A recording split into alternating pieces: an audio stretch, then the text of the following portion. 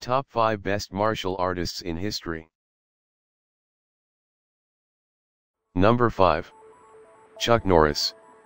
Carlos Ray Norris, born March 10, 1940, is an American martial artist, actor, film producer, and screenwriter. After serving in the United States Air Force, he began his rise to fame as a martial artist who won many championships, and has since founded his own school of fighting, Chun Kuk Do.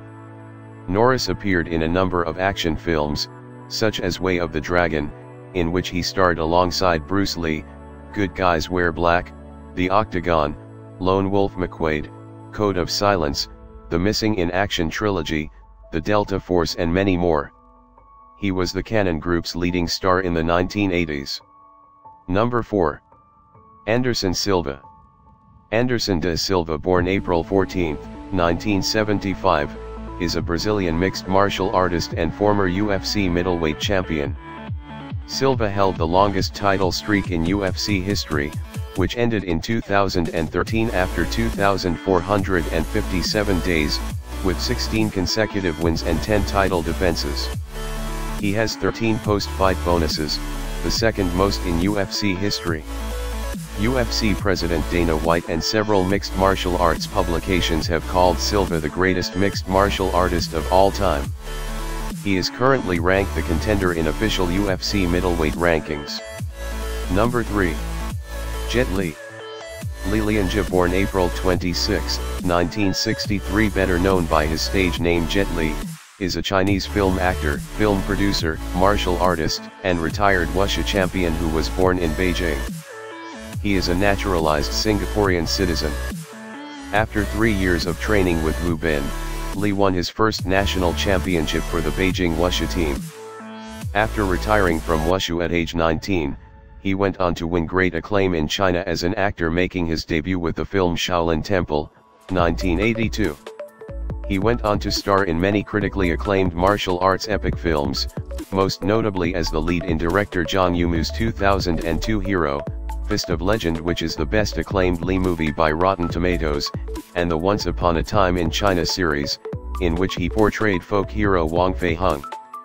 Li's first role in a non-Chinese film was as a villain in Lethal Weapon 4, 1998, and his first leading role in a Hollywood film was as Han Sing in Romeo Must Die, 2000.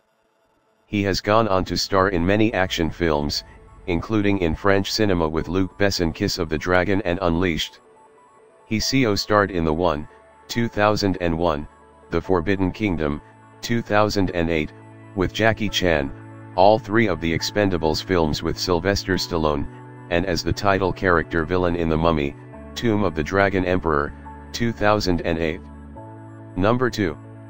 Jackie Chan.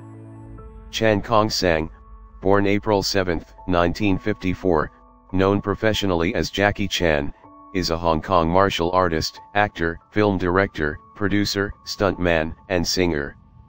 In his movies, he is known for his acrobatic fighting style, comic timing, use of improvised weapons, and innovative stunts, which he typically performs himself. He has trained in Kung Fu and Hapkido. He has been acting since the 1960s and has appeared in over 150 films. Chan has received stars on the Hong Kong Avenue of Stars, and the Hollywood Walk of Fame. He has been referenced in various pop songs, cartoons, and video games. He is an operatically trained vocalist and is also a cantopop and mandopop star, having released a number of albums and sung many of the theme songs for the films in which he has starred. He is also a notable philanthropist. In 2015, Forbes magazine estimated his net worth to be $350 million. Number 1. Bruce Lee.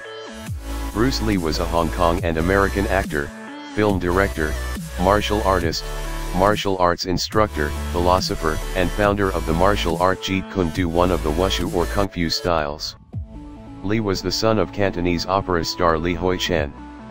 He is widely considered by commentators, critics, media, and other martial artists to be one of the most influential martial artists of all time. He is noted for his roles in 5 feature-length films, Lo Wei's The Big Boss, 1971, and Fist of Fury, 1972, Golden Harvest's Way of the Dragon, 1972, directed and written by Lee. Golden Harvest and Warner Brothers Enter the Dragon, 1973. Golden Harvest's Way of the Dragon, 1972, directed and written by Lee. Golden Harvest and Warner Brothers Enter the Dragon, 1973, and The Game of Death, 1978, both directed by Robert Klaus. Lee became an iconic figure known throughout the world, particularly among the Chinese, as he portrayed Chinese nationalism in his films. He trained in the art of Wing Chun and later combined his other influences from various sources, in the spirit of his personal martial arts philosophy, which he dubbed Jeet Kune Do, the way of the intercepting fist.